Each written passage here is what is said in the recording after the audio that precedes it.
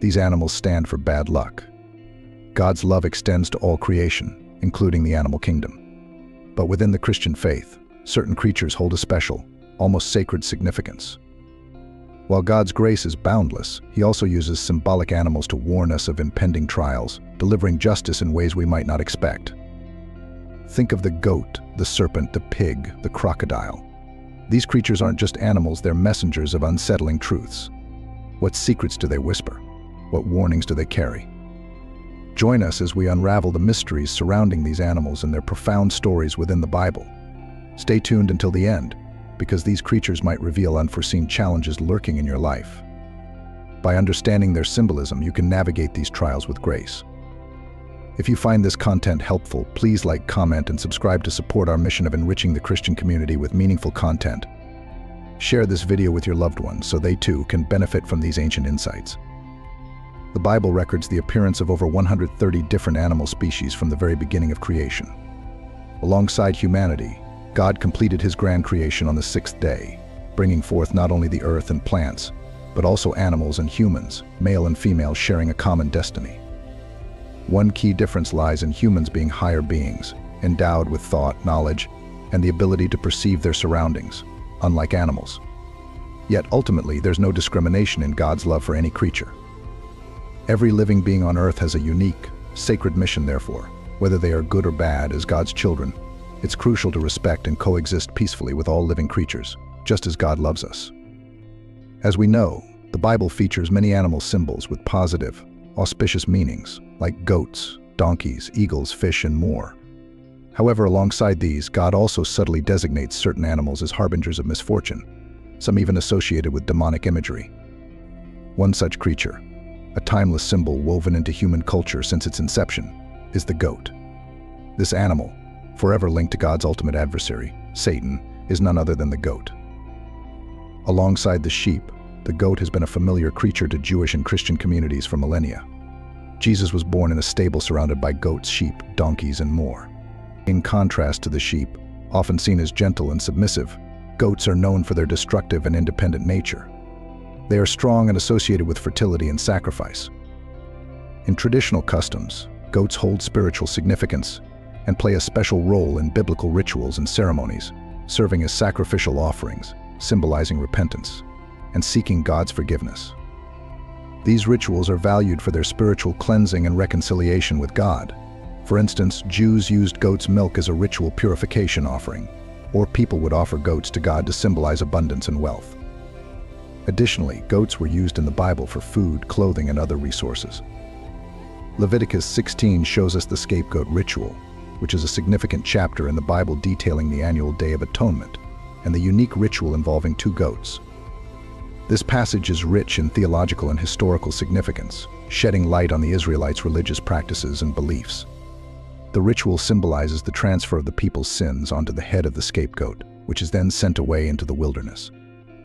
The chapter provides valuable insight into the concept of atonement, the role of sacrifice in ancient Israelite society, and the complex relationship between sin and removal. It is a crucial element in understanding the Old Testament's sacrificial system and the powerful spiritual significance of the Day of Atonement for the Israelites. Despite people relying on goats, they haven't always been viewed kindly. One reason is their frequent use in religious offerings, and the Old Testament first mentions goats as creatures of the devil. For example, Isaiah 13:21 refers to satyrs, or seirim, considered goat demons. Seir is the Hebrew word for male goat. Thus, goats became linked to debauchery and even the worship of false gods. But wild animals will lie down there, and their houses will be full of owls, ostriches will live there, and wild goats will dance there. In Isaiah 13:21. The image of the goat is often emphasized because they symbolize evil, judgment, and sin, as well as their contrasting nature. Matthew 25:31-46 is where we clearly see judgment and the separation of sin.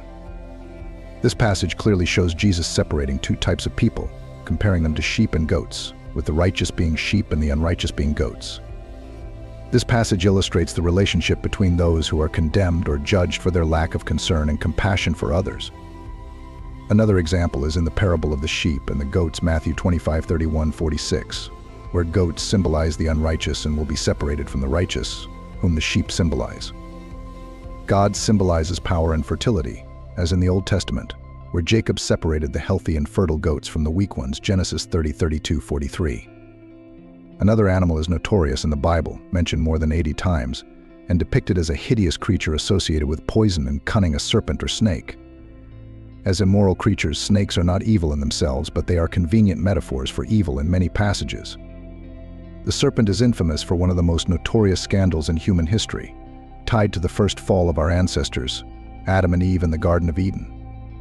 Now the serpent was more crafty than any other beast of the field which the Lord God had made, Genesis 3:1. In a way, the serpent was used by Satan to deceive Eve and lead her into disobedience. Adam soon followed suit. When God punished the serpent, he cursed it, "You are cursed above all livestock and all wild animals. You will crawl on your belly and eat dust all the days of your life," Genesis 3:14. Every time we see a snake slithering without limbs on the ground, we are reminded of the fall of man and the consequences of sin. Here, God speaks to the animal, the instrument of Satan. The animal has no rational mind. The animal has no sense of sin. The animal was simply used by Satan. But God curses the animal anyway, even though the animal is not necessarily a willing and rational partner. The snake knew nothing of the temptation. The snake knew nothing of the sin. And the snake actually knows nothing of the curse, because it cannot personally, rationally grasp it. Since Satan lied to Eve through the serpent has been associated with sin. The prophets likened the wicked to those who hatch vipers' eggs, Isaiah 59:5, like a serpent that devours us, and vomits us up, Jeremiah 51:34, and like those who lick the dust like a serpent, Micah 7:17. The poetic books speak of the wicked as having tongues sharper than serpents, vipers' poison is under their lips. Psalm 143, of deceitful men who have poison, like the poison of a viper, like the deaf adder that stops its ear, which will not listen to the voice of charmers, however skillful the enchanter may be, Psalm 58:4-5, and of wine that ultimately bites like a serpent, and its venom like a viper. Proverbs 23:32. Both Jesus and John the Baptist condemned the hypocrisy of the Pharisees by calling them brood of vipers and vipers, Matthew 3:7-12-34-23-33. So why was the snake in particular cursed, even though it was not responsible for its actions? What is the point of punishing the animal when the animal itself doesn't have any awareness? The answer is very simple. Cursing the serpent turned it into a symbol. It turned it into a constant reminder of the degradation of Satan. Satan was really synonymous with the serpent. And the great dragon was thrown down, the serpent of old, who is called the devil and Satan, who deceives the whole world. He was thrown down to the earth, and his angels were thrown down with him, Revelation 12:9. And he laid hold of the dragon, the serpent of old, who is the devil and Satan, and bound him for 1,000 years, Revelation 22. Rabbinic legend holds, and it's perhaps an accurate thing, that the serpent before the temptation was an upright creature. Perhaps that is why Revelation also refers to him as a dragon. But now he is altered and cast down onto his belly. And further, God says, "Dust you will eat." That doesn't mean that dust is the food of a snake. Most snakes eat insects, small rodents and things like that. They don't eat dirt. They just live in it.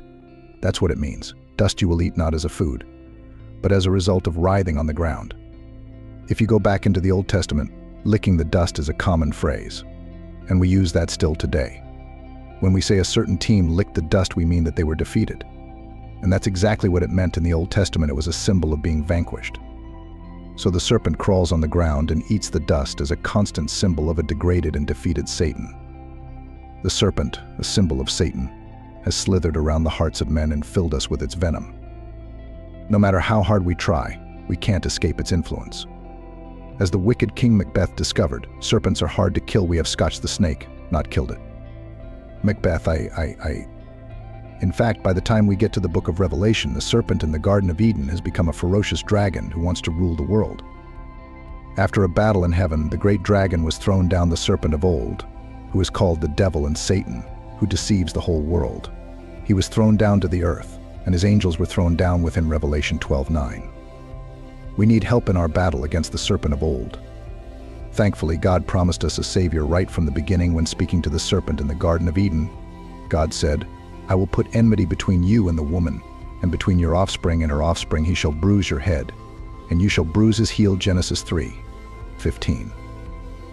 This is the proto-evangelium, or first gospel. God promised that the woman's offspring would crush the serpent's head, a prophecy that the Son of God, born of a virgin, would win the decisive victory over the power of the devil. Jesus said that he came to save us all from the serpent's bite. Just as Moses lifted up the serpent in the wilderness, so must the Son of Man be lifted up, that whoever believes in him may have eternal life. John 3:14-15 cf. Numbers 21:6-9. Jesus is the one who crushes our serpent. He is the one who slays our dragon. And one day, when he establishes his kingdom on this earth, all creation will be restored to its original harmless state, even the serpent. The wolf will live with the lamb, the leopard will lie down with the goat, the calf and the young lion and the fatling together, and a little child will lead them. The cow will feed with the bear, their young will lie down together. And the lion will eat straw like the ox. The nursing child will play near the hole of the cobra, and the weaned child will put its hand into the viper's nest. They will not hurt or destroy on all my holy mountain, for the earth will be full of the knowledge of the Lord as the waters cover the sea. Isaiah 11:8-9. Next, we have the kind of animal considered unclean in the Bible, and also seen in everyday life as a symbol of gluttony, greed, laziness, bad temper, lowliness, filthiness, eating and scavenging all the dirtiest things: pigs. The book of Leviticus, one of the 5 books of Moses, mentions pigs when writing about the laws of purity. According to it, God instructed Moses and Aaron to teach the Israelites that they could only eat the meat of clean animals, while they were not allowed to eat or even touch the meat of unclean animals to maintain their purity. Clean animals must meet 2 conditions. They must have cloven hooves and chew the cud, such as cattle and oxen. Any animal that only meets one of these conditions is considered unclean, such as camels and rabbits, which chew the cud but do not have cloven hooves. See Leviticus 11:1-6. Conversely, the pig, though it has cloven hooves and is even toed, does not chew the cud. It is unclean to you. You shall not eat their meat, and you shall not touch their carcasses. They are unclean to you. Leviticus 11:7-8. The Israelites always faithfully followed this law, even during difficult times when foreign kings occupied them. King Antiochus seized all the sacred objects in the Jerusalem temple, plundering the temple to make it a place of worship for the Olympian god Zeus. During the worship ceremonies, the Israelites were forced to eat pork. One of the most important religious scholars of Israel was Eleazar, who was 90 years old but still very strong. He was forced to open his mouth to have pork stuffed into it, but he chose a noble death over a shameful life. He spat the pork out of his mouth and willingly went to his execution. The people who were hosting the feast to honor the god, knowing Eleazar well, pulled him aside and advised him to eat another piece of meat that wasn't pork, pretending to eat pork as ordered by the king. This way he could escape death. But he replied to them, "At our age, pretense is not fitting. It would be a bad example for the young, who would say that Eleazar, at the age of 90, followed the Gentiles and ate pork, and they would be misled because I pretended." He was executed. As he was dying, he groaned and whispered, "The Lord knows all things, and he knows that even though I could have escaped death, I willingly endured these tortures of the body, but my soul is joyful because I have kept the Lord's law." He passed away. His death was a shining example of nobility, not only for the youth but also for most of the nation. See 2 Maccabees 6:18-31. Under the rule of foreign powers, the Israelites were forced to participate in the ceremonies of the gods. In addition to the main festivals, every month on the king's birthday, they had to endure the bitter experience of being forced to attend feasts to pray for the king's well-being. At one such feast, a family of 8 mothers and children stood out among the Israelites who were forced to attend. King Antiochus ordered them to be beaten with ox sinews and forced to eat pork, which was forbidden by the law of Moses. The eldest son spoke on behalf of the family. We would rather die than violate the law of our ancestors. He was then dismembered and executed by being roasted in a large, heated cauldron. The second son, thinking that his brother's tragic death would make him obey the king, was expected to eat pork. But he also firmly replied, no. Thus, he was also executed in the same way. Then the third, fourth, fifth, and sixth sons, in turn, were also tortured to death for refusing to eat pork. As for the youngest son, the king promised him many riches and titles, offering him a life of luxury and a continuation of his lineage if he ate pork. He refused. The king then spent a lot of time trying to persuade the mother to convince her only remaining son to obey the king, so that she and her son could live in wealth and glory. Even though she had witnessed the tragic deaths of her 6 sons, she obeyed and tried to persuade her son. She used the words of her ancestors to encourage him. urging him to be brave and follow the example of his brothers by keeping the Lord's law.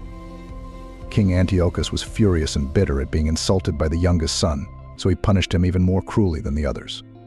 Finally, the mother, who was brave and fearless, was also executed. The story of the feast to honor the god, where 8 mothers and children were tortured to death for refusing to eat pork, is recorded in the Old Testament, the book of Maccabees, the second book, the entire 7th chapter. The New Testament also presents the same idea that foolish people have minds like pigs, and often scorn the wise guidance of pearls of wisdom. The Gospel of Matthew writes, "Do not throw your pearls before swine, lest they trample them under their feet, and turn and tear you to pieces." Mt 7:6. As we know, for the Israelites, pigs were unclean animals, forbidden to eat, so it is certain that no one raised pigs. Some herds grew to thousands of animals. This is recorded in the Gospels. In the Synoptic Gospels, all 3 authors, Matthew, Mark, and Luke, recount the story of the herd of pigs and the demon-possessed man, although there are some slight differences. Matthew mentions 2 men possessed by unclean spirits in Gadara, while Mark and Luke tell of 1 man possessed by demons in the land of Gerasa. This demon-possessed man came out of the tombs to meet Jesus. Jesus drove out the demons. The demons asked Jesus to send them into the herd of pigs. According to St. Matthew, there was a herd of many pigs grazing some distance away.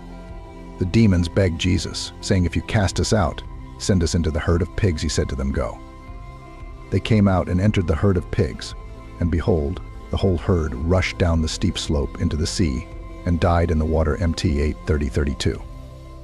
St. Luke also said that the herd was quite large. Luke 8:32, while St. Mark gave the exact number of pigs. The whole herd was about 2,000. The herders ran away and spread the news in the city and the countryside. Mk 5:13-14. The Palestinian swineherds in Jesus' time were probably poorer and dirtier than the shepherds they were of the lowest class, the outcasts in society. The story of the prodigal son, as told by St. Luke, proves this. A young man from a rich family asked his father to divide his inheritance. Then he took the money and formed gangs, spent it lavishly, and indulged in debauchery. When the money ran out, his drinking friends all deserted him. There was a famine in that area, and he had to work for a local man whose master ordered him to go to the fields to look after the pigs. He wished he could fill his stomach with the cassava that the pigs were eating, but no one gave him any alms. Luke 15:15-16. Only then did he regret and return. His kind father warmly welcomed him and ordered a feast to celebrate.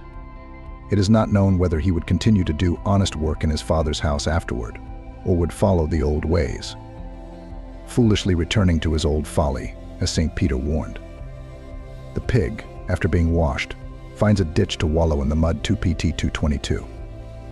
The evidence presented thus far linked to the assumption that if, by chance, someone is called a pig by another person, this is likely an insult, a form of extreme humiliation, meaning the person being insulted is being equated with the negative, low traits that people have attributed to pigs, as mentioned above. Ravens or ravens appear throughout the Bible.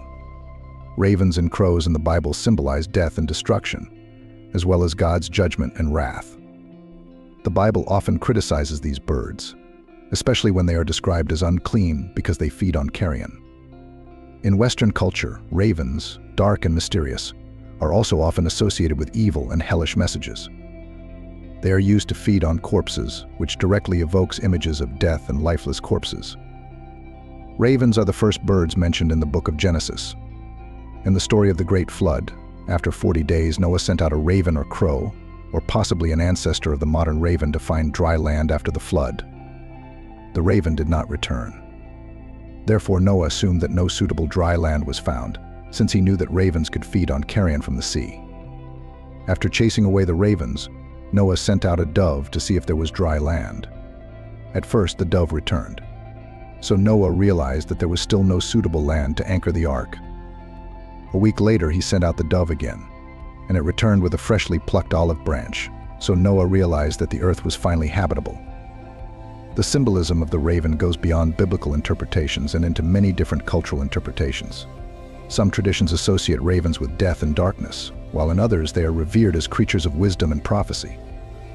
This diversity reminds us that their meaning is not limited to one perspective, but encompasses many different interpretations. In the Book of Kings, ravens are described as instruments of God's providence.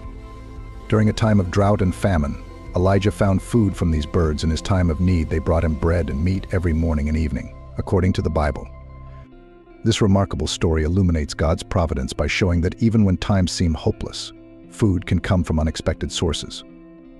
Ravens symbolize more than provision and hope. They also symbolize transformation. Their black plumage, often associated with darkness, can be seen as a symbol of change and rebirth, just as an egg hatches into a fledgling. The challenges and trials of life can bring about personal growth and transformation for all of us. Although the raven never returned home, its departure marked a new chapter in world history by signaling the end of the destruction caused by the flood, as well as the hope of renewal and new beginnings. The lessons and symbols associated with ravens in the Bible can be directly applied to our daily lives.